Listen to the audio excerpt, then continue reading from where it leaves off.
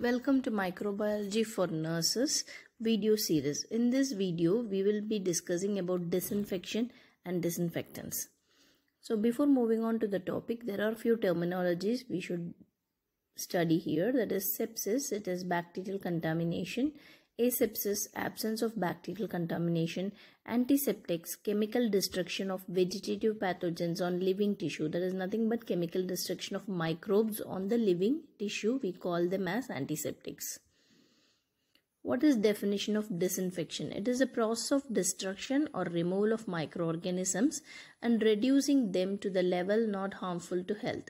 So it means destruction or removal of microorganisms on a non-living surface. We say it as disinfection, or in the living surface we call it as an antiseptics.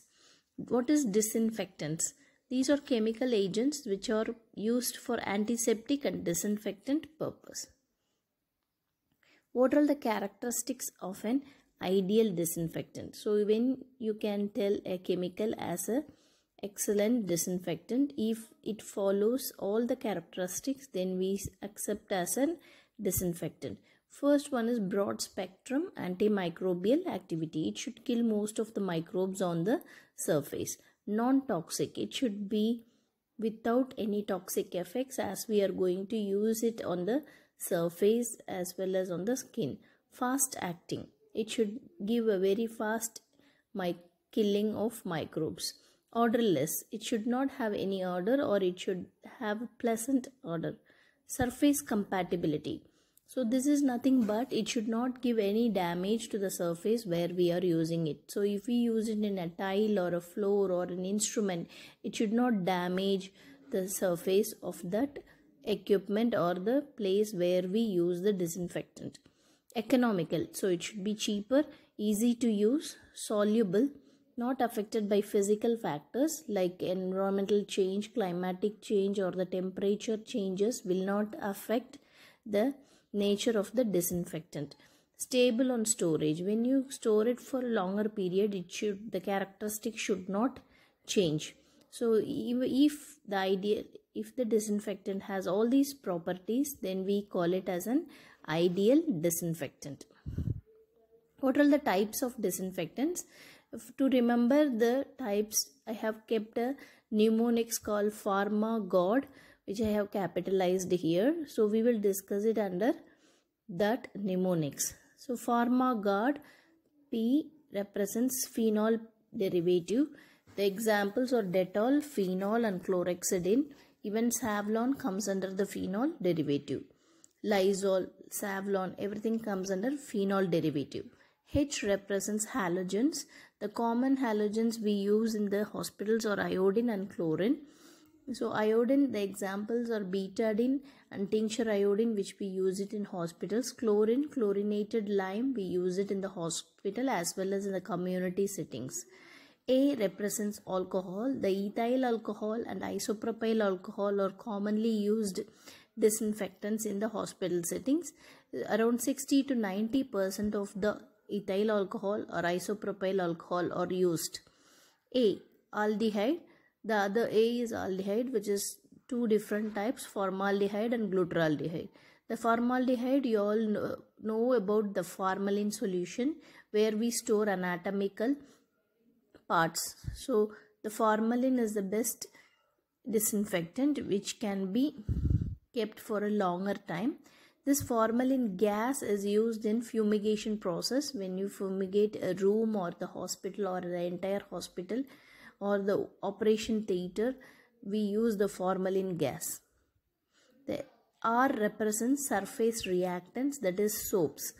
Soaps kills most of the microorganisms which are on the superficial skin. So this also comes under disinfectant. M represents metals. Some metals like silver, mercury and copper are used as a disinfectants. The best example is silver sulfadiazine. It's a cream.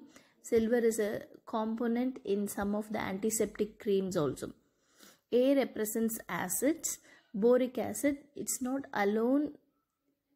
When it stays alone, it won't be a very effective disinfectant, but when it is mixed with some other component, it is a best disinfectant. For example, boric acid combined with chlorine causing Uzol solution, which is a very effective disinfectant. G represents gases.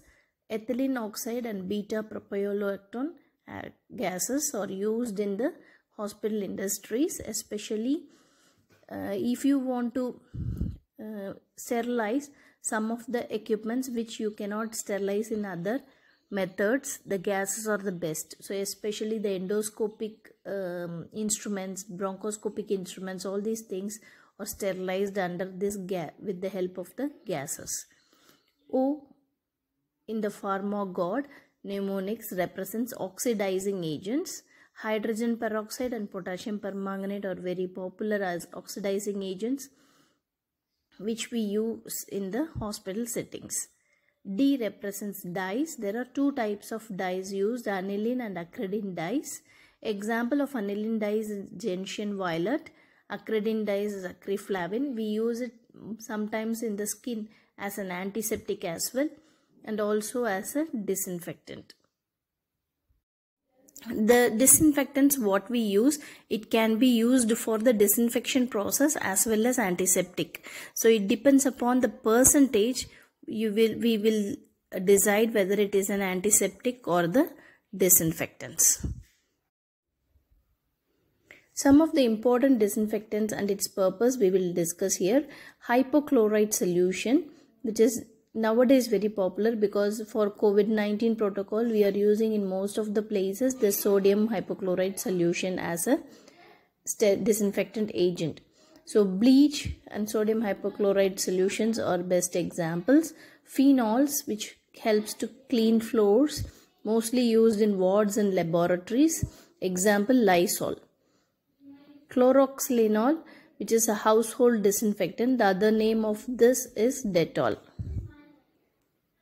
Alcohols based for skin disinfectants and sanitizer. It is a base for skin disinfectants and sanitizers, often combined with chlorhexidine or iodine. So this ethyl alcohol or isopropyl alcohol is the important base for the sanitizers. Iodine, it's used as surgical scrub. The example is betadine. Chlorhexidine, it's also a surgical scrub. Aldehyde like aqueous formalin, which is a bactericidal and sporicidal, that's why it is mostly used in operation theaters. Formaldehyde gas used as a sterilizing agent in fumigation. So we have discussed all the types of disinfectants here. This is a part of sterilization. So I will add up the sterilization video link also here. It is a chemical method of sterilization. Thank you.